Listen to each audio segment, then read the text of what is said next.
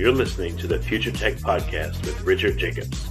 Future technologies such as artificial intelligence, stem cells, 3D printing, gene editing, Bitcoin, blockchain, the microbiome, quantum computing, virtual reality, and exploring space are much closer than you might think. In fact, many early versions of these technologies are in play right now, and the companies that are using these technologies are the focus of this podcast. My goal for you, the listener, is to learn from these podcasts. You may very well learn something that may change the course of your life for the better, steer you towards a new career, or give you insight into addressing a thorny medical problem. Remember, this podcast and its content is informational in nature only. No medical, tax, legal, financial, or psychological advice is being given. If you've enjoyed the podcast, please listen, subscribe, like, and tell your friends about it. Thank you.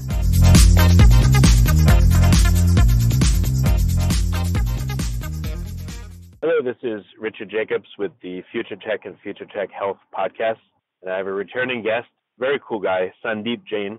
He's a sleep specialist, a doctor, and he's created an app that we spoke about last time called ListenMD. And what I'm going to be talking about, why I want to have him back is Sandeep, I feel like, has a big heart for patients. He really wants to make sure that patients are listened to, doctors communicate about what's going on with the patient, and patients aren't just given a device and sent home and say, hey, good luck to you. Or, the care is not just emergency or sick care. That's my feeling. So that's why I wanted to have Sandeep back. So Sandeep, welcome. Thanks for coming. Thanks, Richard. I'm happy to be back. Yeah. So, this time you wanted to talk about the communication that does or doesn't go on in healthcare and how that affects patients' outcomes, usually for the bad. So give me a sketch on what you see is happening specifically in the arena of sleep that is really not serving patients the right way. Sure. Sleep is a very easy problem to fix in general, but just talking about how we are not doing things right can give a window into why communication is the problem. Many people are realizing that since the advent of medical records, the lack of communication among them is causing harm to patients. Doctors are busy writing notes in charts and not really looking at patients. A lot of patients tell me, oh, the doctor never looked at me and he was playing with his computer or his transcription device. And believe it or not, all that transcription doesn't get the patient anywhere. I mean, you are not helping the patient. You need to look them in the eye, tell them what's the problem, listen to them. So if patient comes to me with a sleep problem, they talk about how their CPAP machine is not fitting right, the mask is leaking, the mouth is dry. These type of complaints are there. The answer lies in the interface and information as to how much pressure the patient is on, how much leakage there is from the mask, how long he uses the machine. And all this data is actually being collected by the machine nowadays in chip, which actually can be sent by Wi-Fi to the home health company that sometimes sends a fax to the patient, to the doctor. But a lot of doctors don't know how to read it or evaluate it, and there is a lack of time as far as how to go about it. Ideally, if a patient comes to my office, I would take their chip, put it in my computer, evaluate their whole sequence of events over the last 3 months, and see where I can make changes to optimize their care. What kind of information is available on these chips? Like, what's an example of some stuff that's overlooked or not interpreted? Well, the machines are getting smarter. In the past, we fixed a pressure and it gives positive airway pressure to prevent the closure of the airway. And if we set it at 10 centimeters, that's what it gave. Now, many of these machines are auto-titrating. They measure if the airway is closing and give more pressure. So if you had a beer and went to sleep today, you would get 14 centimeter pressure.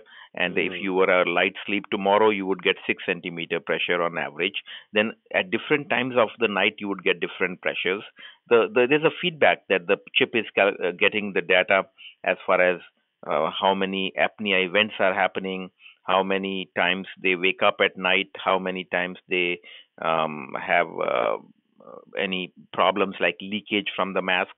And that it doesn't have to come in a chip. Some of these machines have Wi-Fi in them, which gives the information directly to the home health company, who can then produce a report. So, but then we are collecting so much data. How to organize and store the data is the question. So now here comes how I'm using my program, ListenMD. So my patients now who have the app that I've developed, they take screenshots from of their own phones. What is in their Yeah. phone? They have the app that the sleep company gave them, which tells them what their usage is, how much leak they have had in terms of bar graphs. And rather than me chasing after this, the patient becomes responsible and in charge of the care. And they proudly take those photographs, and then they are able to upload those into their app and save their medical record data. And then they can share it with the selected doctors' offices who want that information. So, by putting the patient in the center of this data collection, you're getting more accurate data, you're getting patient involvement in the data. It's much better. The patients themselves ask questions like, "Oh, when I look at it in the middle of the night, it says that I have a apnea hypopnea index. That is the index of how many times they have their choking spells, Right. which is very low. And then in the morning, the second part of the sleep, they find that their apnea or hypopnea index is high. And well, I say, oh, that's because in the second part of the sleep, you're having more REM sleep, which is dream sleep, and so your apnea is worse during REM sleep. So they Yeah, get insight, you know. that's what I was going to ask you. So the different stages of sleep, do the muscles of the throat and the soft tissues change their tone? You know, like in deep sleep, do they relax more and then the airway tends to close more? Is there a correlation there? Yes, of course. The basic physiology of sleep for someone who might be listening and not know about sleep, basically, as we get older, our pharyngeal or oral cavity soft tissue becomes softer. The tone becomes less, and as we become more overweight, there is more stuff in our throats, and that tends to fall back on itself when we sleep, and that's the snoring sound people make. And of course, if you are so severe that you completely choke off, at that time, there is no air going through the throat. And at that time, the body is making efforts to breathe. And it is as if somebody is choking you from outside. And Right. what does the brain do? The brain says, oh my God, we are being killed. And the brain has to come out of its deep sleep to a lighter sleep to increase the tone in the throat and fend off this secret person who's closing up of their throat. And all that does not allow that person to get the deep sleep that they were supposed to get, so they never go into the restful stage 3 sleep or the REM sleep, which is the rapid eye movement dream sleep. So in the morning they say, oh, I'm still tired, and then they are having accidents when they drive the car, and Yeah. they are having feeling tired all day, having headaches, having high blood pressure, having adverse events. A lot of things, happen. I mean, if you are having a situation where your body is not getting oxygen because you are choking off at night, the results are more, protein secreted in the urine. Your sugar is worse. Your pressure is worse. So it can make a lot of things worse. And I find that treating the sleep apnea produces a virtuous cycle where things get better, they get more active, they try to lose weight. Um, so it's actually getting very common as we become more obese as American population, and the awareness about it is there.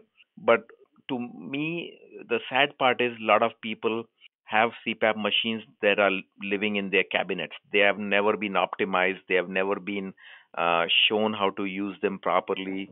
Never had the correct setting or mask adjusted, and that has to do with how we deliver medicine as a system. Our system is Yeah. not What optimized. happens? what happens when someone gets a CPAP? Like how many times? First of all, who can adjust it, and how many times does the average person get it adjusted before they just give up?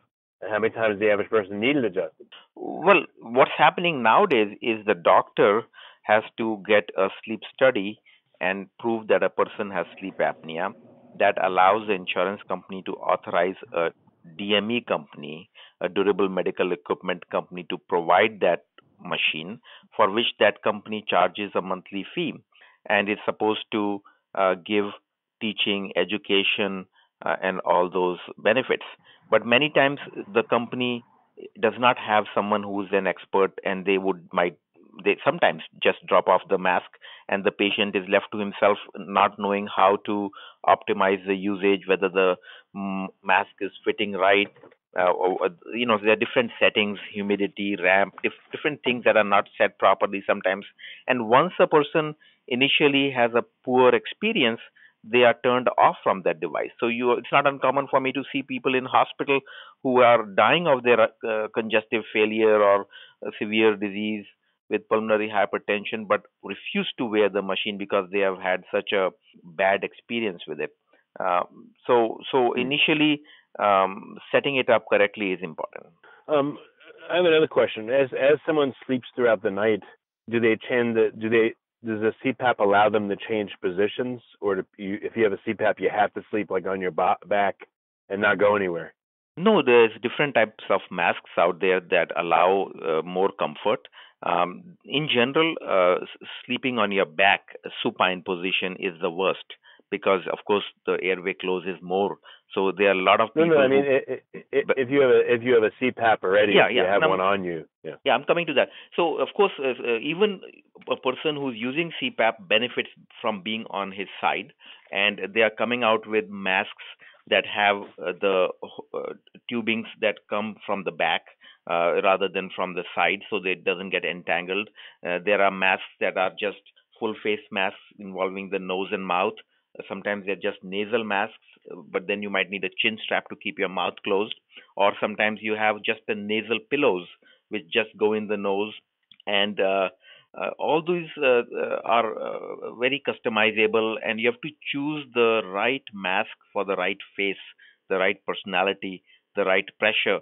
So a huge amount of pressure, the nasal mask won't tolerate it. So it's an expertise. At our sleep center, we have the sleep technologists who have this cabinet full of multiple masks, and they can magically pull out the right mask for the right person, and have them choose among the three, four of the masks, and then you get perfect results. But unfortunately, that's not what usually is done. I mean, so, well, what people that have CPAPs? I mean, I'm sure you talk to hundreds of them. Do they change position during the night, or do you know, like, or they just lay in one position and that's it? No. Of course, they change their position in the night. But if there's something wrong with the setting, they might get too dry in the throat and pull off the mask because of that. They might have too much leakage, and that can dry their throat sometimes. A lot of the mask is not something that prevents a person from turning from one side to the other in general. I mean, the tubing moves over when they change their position. But there are. You know why? Something occurred to me is that, let's say you're laying on your back, right, and you're laying in the bed, for a while. I would think you would sink in as you lay there. As you lay on the pillow, your head compresses it, and that would change the angle that your head and your neck are at, or the bed. Your hip area is heaviest, and that would sink in as you sleep. So I would think, like, after, I don't know, a half hour, 2 hours in a given position, your sleeping position would change, because just literally the weight of your body, which would affect the amount of pressure needed by the CPAP, because it would change the structure of your throat and everything. Definitely. In our different phases of sleep, the tone in the throat changes, and different positions have different situations as far as how much apnea will occur. In general, I prescribe a wedge pillow. What that is, that a hospital bed type of thing where you would keep your head a little bit up. That is helpful for patients with sleep apnea. you get more acid reflux if you are lying flat. So sleeping with your head slightly up, and instead of buying that expensive bed, you can just buy a simple wedge pillow that goes under the mattress on the head side of the bed, so that you're at 30-degree up, and that way you have less apnea for one. There are many tricks of the trade. There are special devices being built that you can strap on the back. You can wear a T-shirt with a tennis ball sewn in your back, right? So then you won't sleep on your back. But they have come out with specific devices that do that job. And some of those can help, if especially if someone has what we call as position dependent apnea.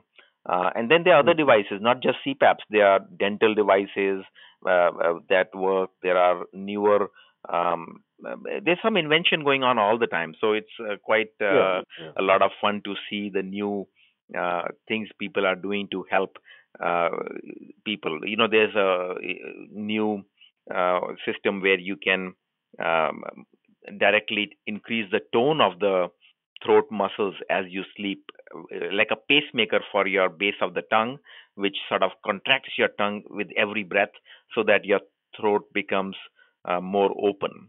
But the thought of something invasive like that is, I hardly ever go for that. I mean, you can lose weight, do exercises, change position, do lots of things before you would consider that. Okay. So what kind of adjustments do you find that you need to make with your CPAP patients? Like, again, this probably doesn't happen to such a degree with other doctors. So what do you see are like the primary things that they need help on? The communication. You need basically a way for the patient to message the doctor's office and get some change made quickly, so that they don't lose trust over the whole system. So sometimes you need to increase the ramp so that the pressure doesn't increase too fast, so that when they go to a deeper sleep, only then the full pressure comes up. Sometimes you have to increase or decrease the humidity. Sometimes you have to increase the pressures, and sometimes you have dual pressures. There's different other tricks to make it comfortable, like C-flex. So um, sometimes one of the most under treated aspect is the correct mask.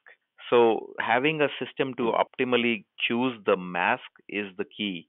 It's where the rubber hits the road, like where the interface is. And if the mask is uncomfortable, nothing works. So they're coming out with better masks, better silicone, softer masks.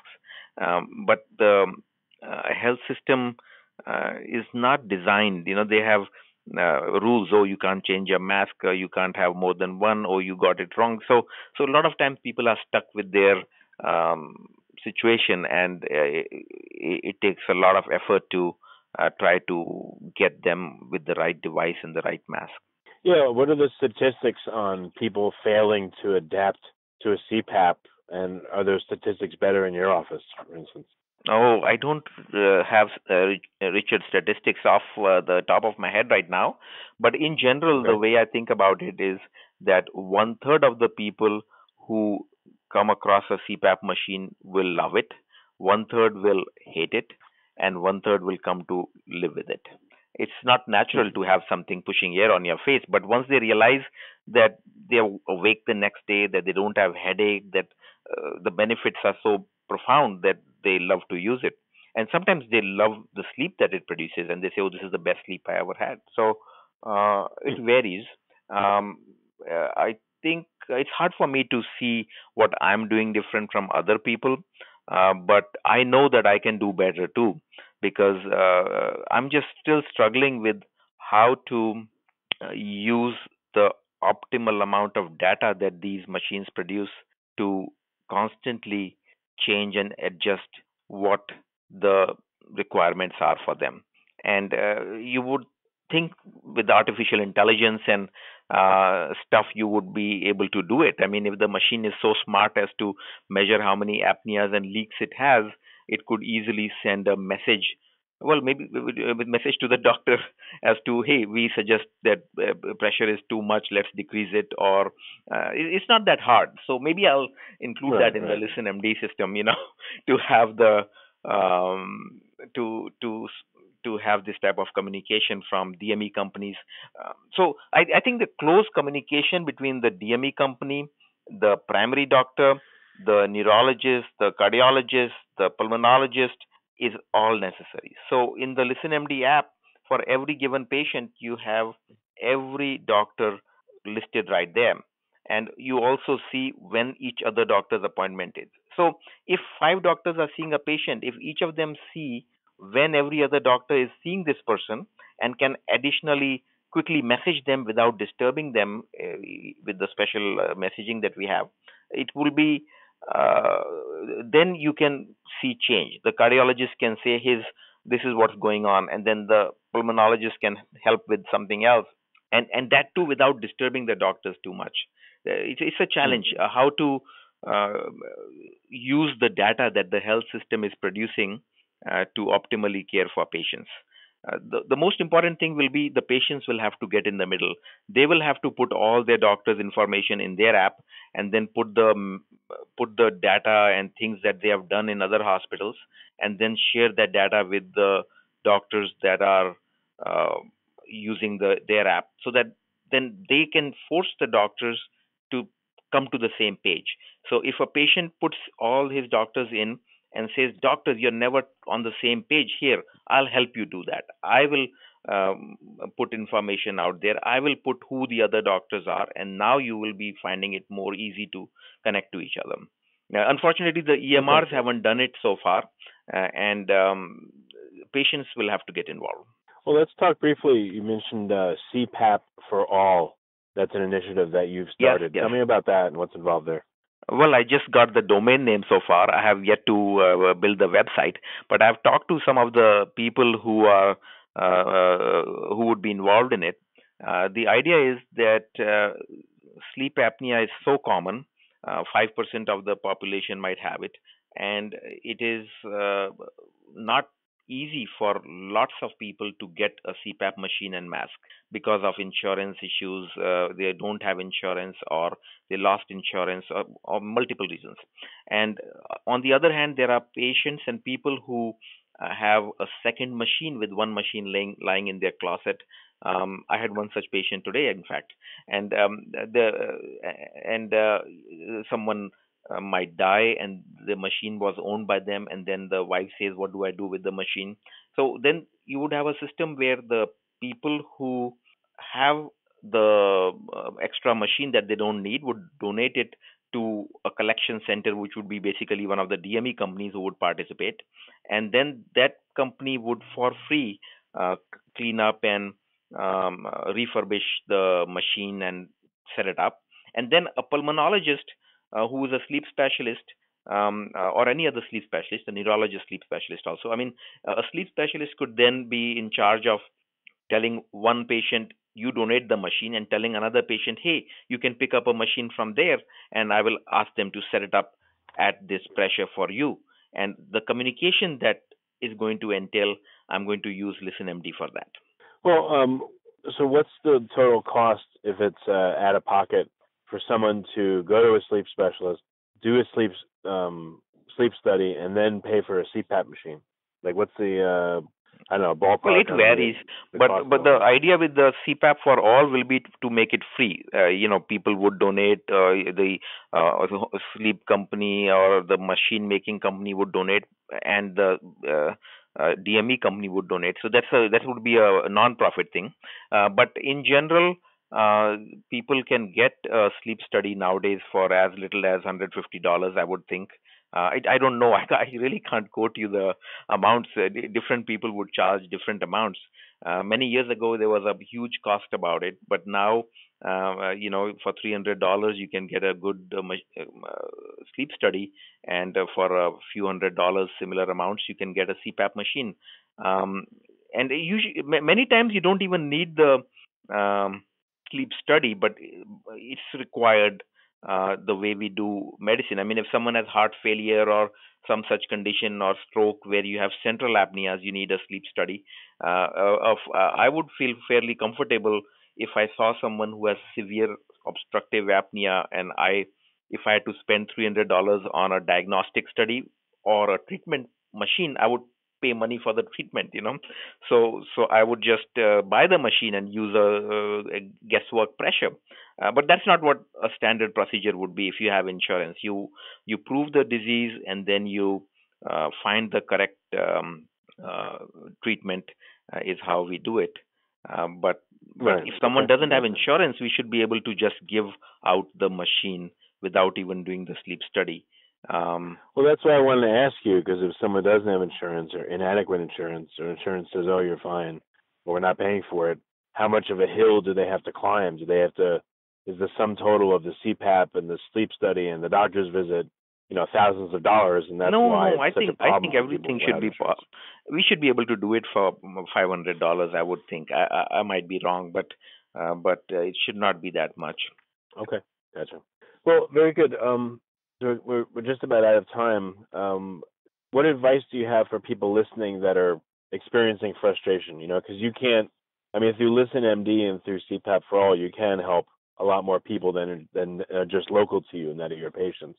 But what's, if we have people listening that have apnea or think they do, what should they do? If we have people that have a CPAP and it sucks and they can't get used to it, what should they do? Like, what are some general suggestions for them? Yes, Richard. My advice would be to not give up on the machine or the technology, to know that the masks and machines are smarter and better than ever.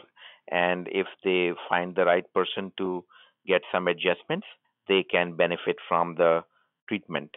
And of course, the underlying problem is weight. So losing weight is the main issue that I would emphasize. And another issue is the sleepiness in the daytime can cause serious accidents. And that's one social issue that is there, that some people say a good percentage of automobile accidents are possibly due to sleep apnea. So those would be important points. Well, very good. Well, Sandeep, what's the best way for people to learn more about you and ListenMD and CPAP for All?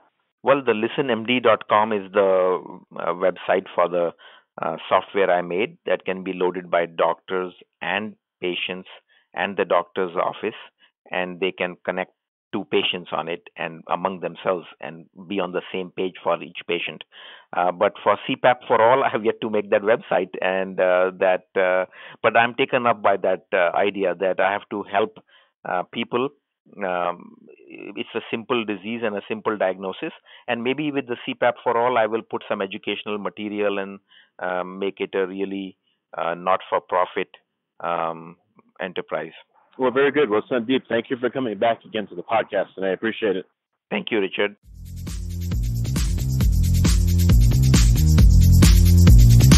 You're listening to the Future Tech Podcast with Richard Jacobs. Future technologies such as artificial intelligence, stem cells, 3D printing, gene editing, Bitcoin, blockchain, the microbiome, quantum computing, virtual reality, and exploring space are much closer than you might think. In fact, many early versions of these technologies are in play right now, and the companies that are using these technologies are the focus of this podcast. My goal for you, the listener, is to learn from these podcasts. You may very well learn something that may change the course of your life for the better, steer you towards a new career, or give you insight into addressing a thorny medical problem. Remember, this podcast and its content is informational in nature only. No medical, tax, legal, financial, or psychological advice is being given. If you've enjoyed the podcast, please listen, subscribe, like, and tell your friends about it. Thank you.